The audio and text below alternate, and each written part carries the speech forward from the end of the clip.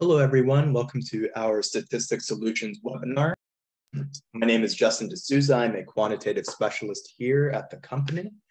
Today, we will be discussing running and interpreting correlation tests. If you have any questions, you can type them into the chat box or the Q&A box. And at the end of the webinar today, I'll be doing a Q&A session. My colleague Sierra will be providing some hyperlinks in the chat box as well if you'd like to schedule a free consultation. We'll also send everyone a copy of the webinar and the PowerPoint. All right, so first I'll give an overview of the services we provide at Statistics Solutions. Then we will discuss correlation tests. What types of tests are there? When do you run a specific Pearson correlation or Spearman correlation or a chi-square test? Then I'll give a demonstration in our company software, Intellectus, which will crunch your numbers for you, and it provides an APA write-up. And then we'll conclude with a summary and a Q&A session. Here you can see all the different parts of the dissertation or thesis that we assist with. We help with topic development, going all the way to the end of final defense and everything in between, which consists of prospectus or concept papers, depending on what university you go to. Some universities have a prospectus, some have a concept paper or a topic paper. Then we help with the proposal chapters, which usually consists of the introduction, the lit review, and the methodology. So we have quantitative and qualitative specialists at our company, and we have literature review specialists. So we can help you frame your paper, identify research questions and hypotheses, help to identify your purpose statement and problem statement, figuring out a gap in the literature, and identifying a theoretical framework. Then we help with the IRB process if you have any IRB forms, and we help with data entry templates. Sometimes that's a tricky step depending on how you're collecting your data. We can send you an example of how the data needs to be inputted into Excel or SPSS. We have a SurveyMonkey account at our company, so we can help host a survey for you. And we also help with the results chapter, both quantitative and qualitative, or mixed methods, depending on what methodology you are proposing. If you do sign on for results chapter assistance, we also provide the SurveyMonkey uploading as well, so we can help host your survey and upload it into the software. Then with the final chapters, we help with the discussion, which is tying your findings back to previous literature, discussing limitations and recommendations for future research. And then we help with PowerPoints for the proposal and final defense, in addition to journal publications. So if you have any questions, you can give us a call for a free consultation at 727-442-4290. So today we are discussing correlation tests, how to conduct them, how to interpret them. But first, it's important to understand the difference between parametric techniques and non-parametric techniques. Parametric statistics are based on assumptions about the distribution from which the sample was derived.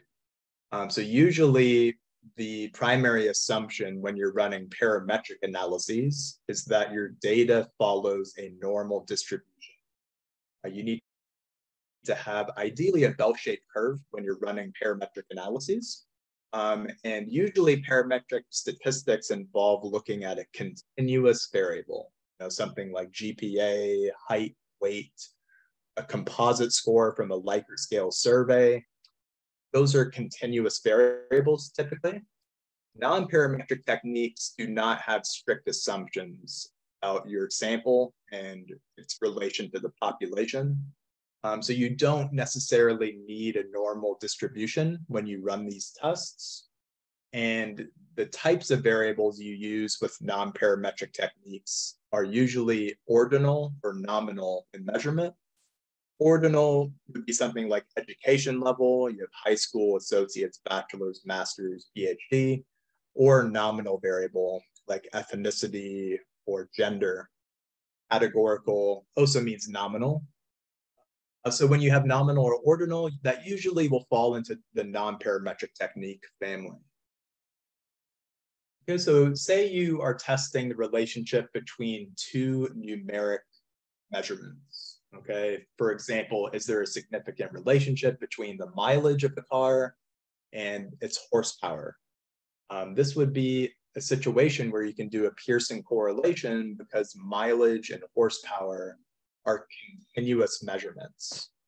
Pearson correlation is always used when you have two interval or continuous or ratio level measurements. The non-parametric alternative, and many statistical analyses have a parametric version, and then there's a non-parametric alternative. So if, for one thing, your data doesn't meet the normal distribution, then you can shift to a non-parametric technique. So the non-parametric alternative to a Pearson correlation is a Spearman-Rowe correlation or Kendall's tau correlation. This can be used in two different scenarios. One, when your data doesn't follow a normal distribution. So maybe you proposed a Pearson correlation and you check for the assumption of normality and it's not supported, then you can shift to a Spearman's Rowe. The second example, or the second consideration in which you can use a Spearman or Kendall's tau, is when you have at least one ordinal measurement. And so, for example, let me show a spreadsheet here that I've kind of organized. This is Intellectus, our company software. So you can upload a data file that is a CSV, an Excel, SPSS, SAS, or Stata. And once you've uploaded it, this is what it looks like. Very much, it's similar to SPSS in how it's organized. You have columns are your variables of interest, and you have rows are the participants or the units of interest. In this spreadsheet, I have a series of different car models, and I have different statistics for each of these models, you know, mileage, the engine type, the transmission type, how many cylinders it has. So if we were doing a Pearson correlation, you would need to have two scale level variables. Scale also means continuous. And you can see all the different data management functions we have on the left here. You can reverse code, you can identify and remove outliers, you can transform the data to a different distribution. And we also have plots here. But this is the key portion of the software where you can run analyses and it's going to provide an APA write-up for you, both APA tables and a narrative. So in this example here in the PowerPoint, if we're looking at the relationship between mileage and horsepower, I just go to analyses here, and we're going to go to the correlations family, and then we'll select a Pearson correlation. Then you just select your variables of interest. Okay, so let's say mileage and horsepower. And then you can click calculate. Okay, so the first thing it's going to do is give an overview of the correlation and what the interpretations are. What is a small, medium, and large effect? Then it checks for the assumption of normality with a scatter plot. Or I'm sorry, not normality, of linearity with a scatter plot. And then you can see the actual results of the correlation down here. So there are three things to keep in mind when you look at a correlation. First, you look at the p-value. Okay, the p-value tells you, do you have a significant relationship between your two variables of interest? And if you hover your mouse over the terms, it will tell you what they mean. So the p-value, ideally, if it's below 0.05, that tells you that we have a significant association between our variables of interest, which we do. This is below 0.05. The second thing to look at is the strength of the correlation coefficient, which is the value under R here. And the correlation coefficient can range from -1 to +1. The closer it is to 1 or -1, the stronger your association.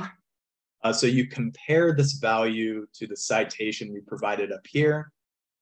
So between 0.1 and 0.29 is a small effect, between 0.3 and 0.49 is a moderate effect, and anything larger than 0.5 is a large. I think I meant to say between 0.3 and 0.49 is a moderate.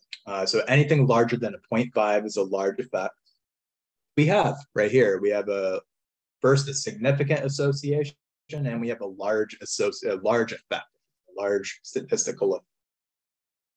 Then the third thing you look at is the sign of this correlation coefficient. Is it positive or is it negative?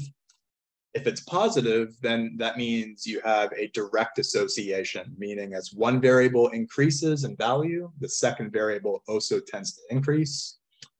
A negative correlation, as we do have here, is an inverse association. As one variable increases, the second tends to decrease, which we can see in the scatter plot. And it is intuitive. You know, the more horsepower you have in a car, typically the lower mileage you are going to have. Okay, so the non-parametric version of this would be a Spearman's correlation. That is done in the same menu here. However, to do a Spearman correlation, usually you need to have an ordinal variable.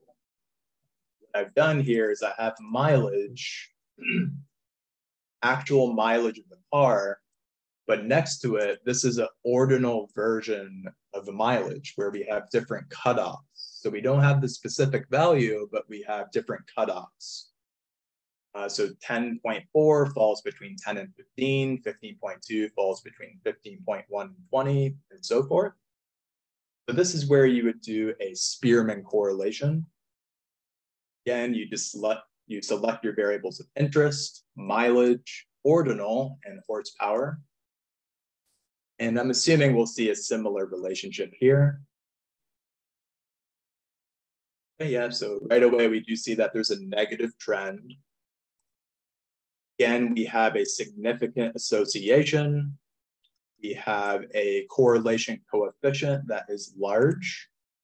And we have a negative association, meaning that as mileage increases, horsepower tends to decrease. Vice versa is also true. So as horsepower increases, mileage tends to decrease. That's the big thing about correlations, is they are two-way relationships. You don't necessarily need to have an independent and dependent variable. The relationship works both ways. Okay, so then the next possibility of a correlation that I see very frequently, I would say, is a point by serial correlation. So this is used when you have a dichotomous variable and a continuous variable. So something like if you have a dichotomous variable that's binary, that means, you know, gender, if it's just male and female, a yes or no response on a survey, or maybe passing and failing of an exam. Those are binary or dichotomous. In the spreadsheet here, I do have a binary. We have two binaries actually. So transmission type, does the car use a manual or automatic transmission? Again, for this, you go to analyses, then point by serial correlation. You input the binary factor first, the transmission type, and then you select the mileage. Let's do the same examination. And so the same cutoffs apply, the same interpretations, I should say, apply, but there are different cutoffs for a point by serial. So 0.1 is a small, 0.24 is a moderate, 0.37 is a large effect. So again, we see a significant association. We do have a positive and strong correlation coefficient, meaning that as mileage, or I should say that manual cars, is what this means, is manual transmission cars tend to have higher mileage compared to automatic cars. Okay. Another way you could do this, you know, I don't always love doing point by serial correlations because it doesn't give you the specificity as to which transmission has higher mileage. It tells you the direction, but it doesn't give you the specificity. I would instead do an independent t-test for this. So an independent sample t-test with the same variables. You just do mileage and you do transmission type. This is a better option in my opinion because it is going to give you the actual mileage for each group. So you can see, for one, we have significance again. The p-values will always align between a point by serial and an independent t-test. So an independent t-test is used when you have a continuous dependent variable, as we do in mileage, and you're comparing it for differences between two groups. We can see specifically for automatic, what was the mileage? And then for manual transmission, what was the mileage? We can see that, for manual, it's quite a bit higher than automatic. Okay. For the non-parametric alternative, so if you have a dichotomous variable and an ordinal variable, there's not really a non-parametric equivalent to this for a point by serial.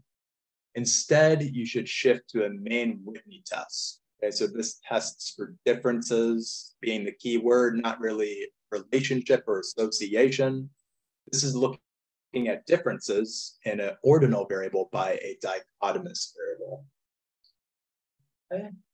Then the next test family we have would be a relationship between two categories.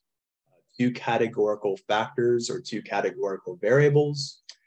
This is when you do a chi-square test of independence. So an example of this would be, is there a significant association between the transmission type of the car and the engine type? And so first you have to check in the data. Do I have two categorical variables? Yes, I do. So they need to be nominal. Nominal means categorical. Transmission and engine type. So I can go to analyses and non-parametrics.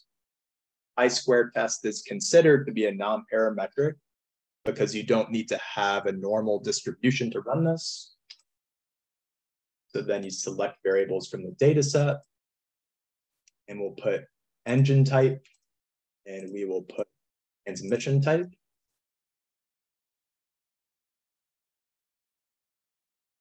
And what this will give you is a cross tabulation is what it's called. It shows you the frequencies between your two variables. So this number right here means we had 12 automatic cars that were also V-shaped for the engine. Then we had 7 automatic that were straight engine, and so forth for manual. 6 and 7 were the frequencies for V-shaped and straight engines.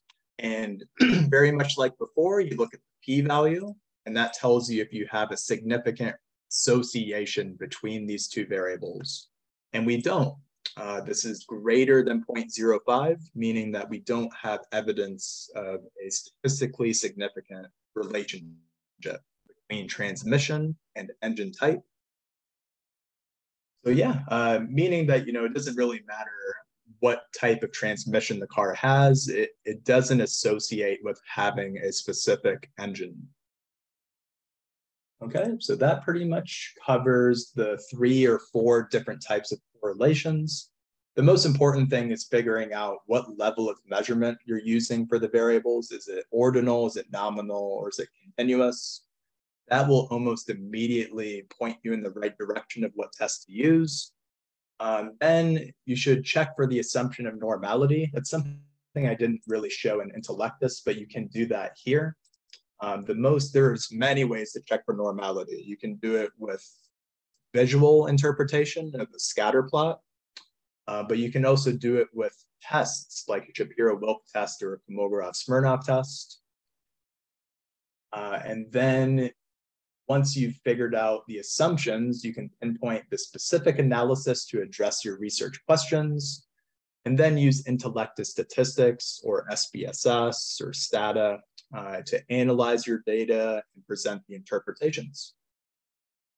Okay, so I'll now open up the panel. If we have any questions, you can type them into the chat box or you can raise your hand.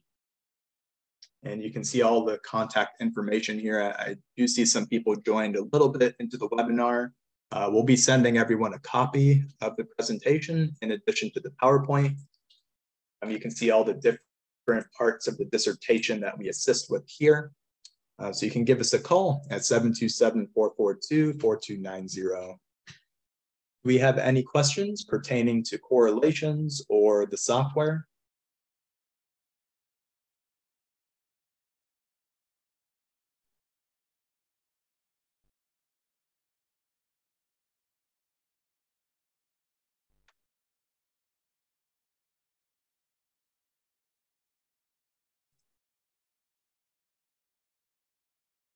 Any questions?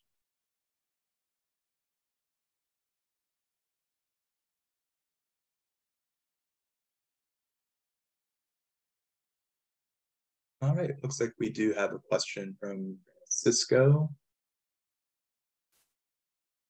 Hey, Francisco, can you hear me? Yeah, I can hear you. Hey, how's it going? Good, good. Good. What's your question?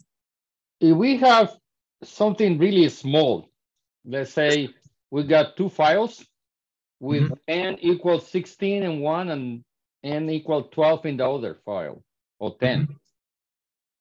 How do you go about deciding which system to use or what model to use to analyze the data? So the sample size, it depends what analysis or what your research questions are, but every analysis has a different sample size target.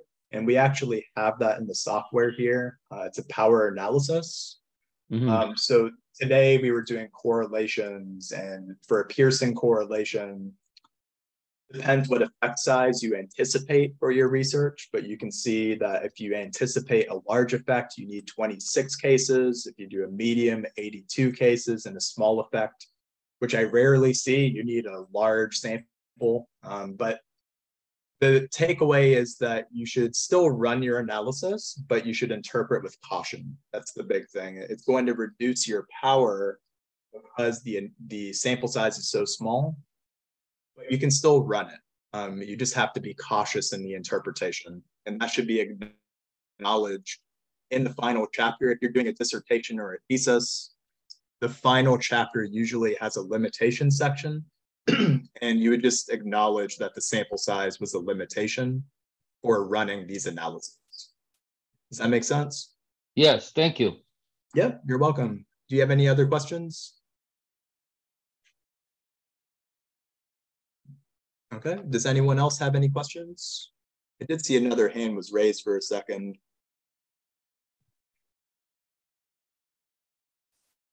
There we go. Hey, Jennifer.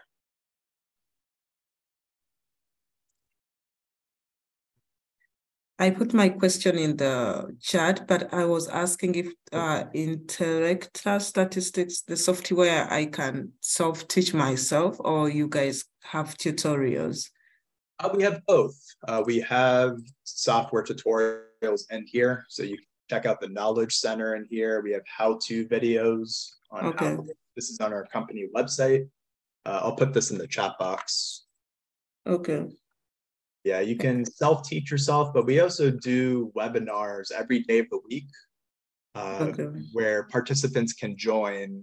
Up to 6 people can join per day, and we will help each participant one-on-one if you have any questions about the software.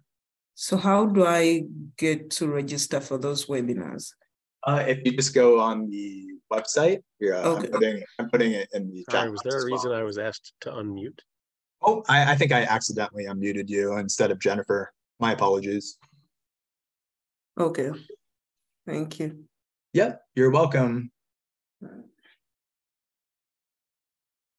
And then the other question, the results you present, does the software does the write-up, or it was you who made the write-up? The software, all this that we did was just by clicking and selecting correlations, and it's automatically going to generate this APA write-up for you. Wow. Yeah, it's done quickly. It's done efficiently. You can download the document at the bottom right here. So once you download the document, this is going to put it into Microsoft Word. at which point you can make edits, put it into your school's template. Okay. And yeah, you might have to shift things around. These citations are pretty common, so you want to try and rephrase things when you can. I see. Okay, great. Thank you. Yeah, you're welcome. All right, do we have any other questions? Francisco, did you raise your hand again? I'm not sure. Yes. Yeah, I'm so, yeah. One thing that I'm sure that not only me, but other people in the call would like to know is how much will you charge for First this? of all, there's a 7-day free trial, first of all, for using the software.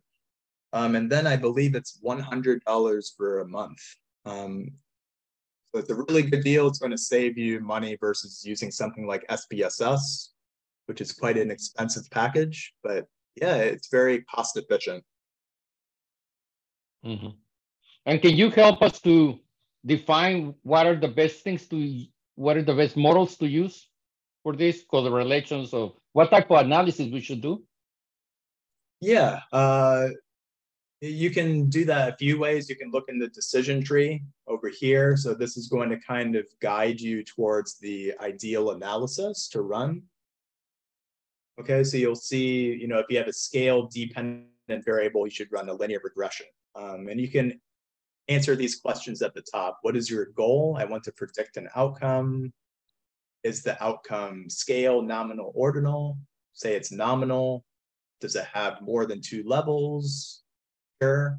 So it's going to take you towards the correct approach of a logistic regression. Mm-hmm. Okay. Oh, actually, Juan, you're correct. It's $59 a month. So I misspoke. I think we're doing a discount. So it's $59 a month, even better. So it's a lot cheaper than the alternatives. Oh, yeah, definitely. Okay. But yeah, if you also have questions about, what model or based on your research questions, what you're trying to run, then you can set up a consultation with one of our specialists. That's also an option. So there are many ways that we can help you out. Okay, thank you. Yeah, Okay. you're welcome. Okay, this is Jennifer again. So do you work with only dissertations, or if I'm working on a paper and I need help with analysis, I can work with you? Yes, we do both.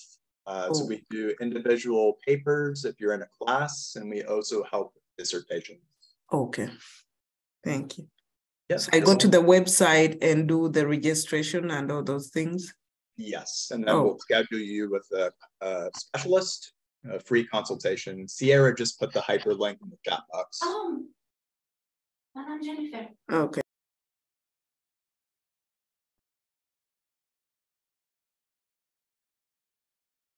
Okay, do we have any other questions?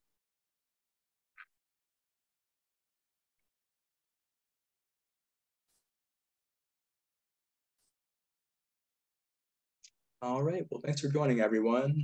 We do about 8 of these webinars a month, so come join us for the future meetings and schedule a consultation if you have any further questions. Have a great day.